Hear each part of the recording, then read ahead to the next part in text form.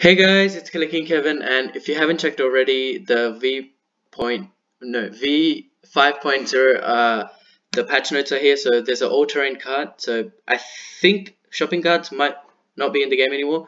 They probably are, and but this one you can carry 5 people in your squad, and uh, if you drift, it goes faster. There's like a new map kind of thing. And you can go through rifts. So I think you can teleport in the game now. This is all save the world kind of stuff. There's also weapons. Weapons will show how many pellets hit. Heavy shotgun now fires 10 pellets rather than 5. That's the shotgun. I don't think they've increased, like, they've put any new guns in the game. For gameplay, there's the cart, gives you a speed boost. The roof is a bounce pad. That's new. There's a new biome, which is a desert. There's a new location, which is Paradise Palms. New location, which is Lazy Links. And there's also some unknown places in other places.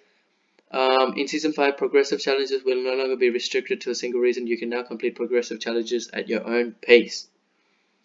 So, besides that, there's nothing new. So, wait, if we go on Iron Animation, revive animations are no longer skipped if the player was reloading when down.